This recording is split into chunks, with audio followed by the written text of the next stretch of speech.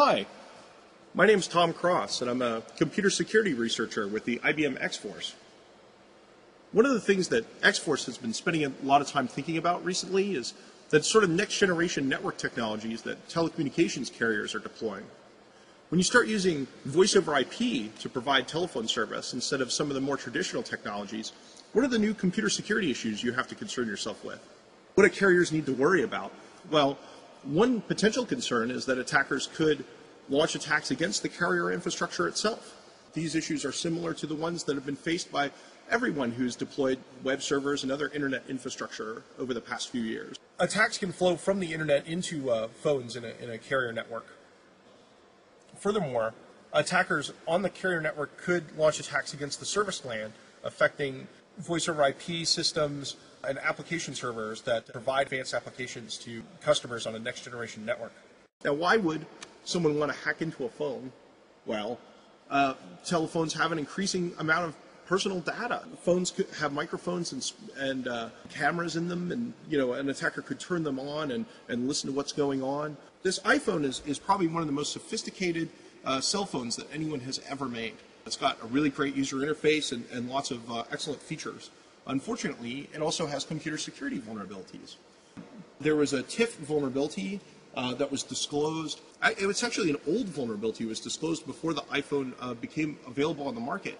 And exploits have circulated for the iPhone that attack this vulnerability. Most of them are used by people who own the phones. They run the exploit willingly against their own phone so that they can unlock it and install third-party software that Apple doesn't want them to install.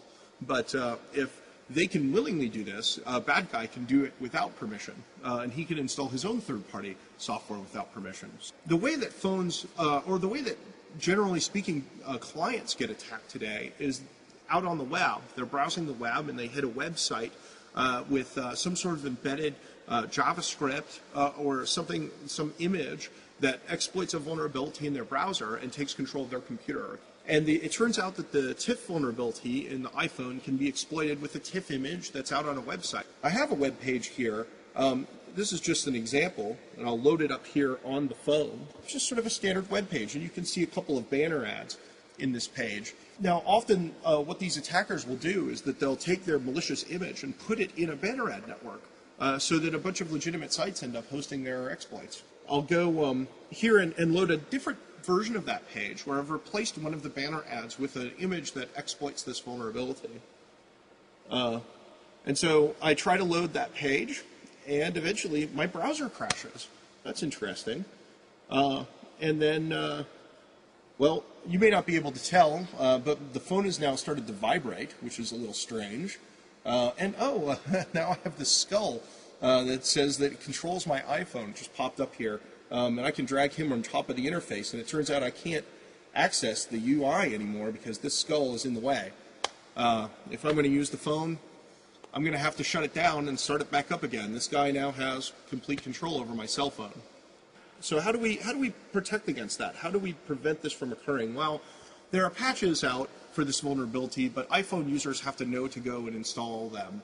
And the reality is that carriers might have an interest in preventing this from happening, particularly as these attacks become more sophisticated.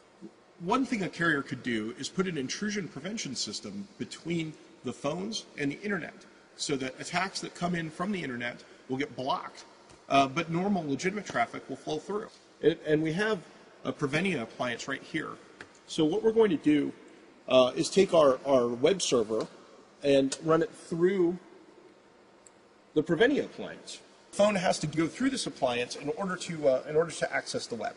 I've got my browser up again, and I'll go back to the example web page. And of course, even though we're going through the Prevenia appliance, it works fine. You can see it here. But let's go back to the exploit web page. Click on the exploit web page, just like I did before. And it's loading that page. And it managed to pull it up this time. And you can see over here that, and there used to be a banner ad at that location, but now there's a little broken link. Because that picture that used to be there has been blocked by the Prevenia appliance because it contained an exploit.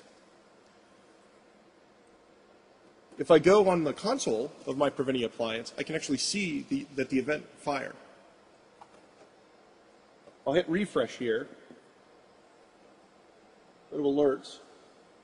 And you can see that the image TIFF libtiff fetch short pair overflow fired. That's the vulnerability that affected the iPhone through firmware revision 1.1.1, and that's the vulnerability that my TIFF image exploited. That's what the Prevenia appliance detected. So in your carrier network, if you had these appliances between your customers and the internet, they would be protected from attacks that they might be exposed to as they surf the web. So thanks for your time.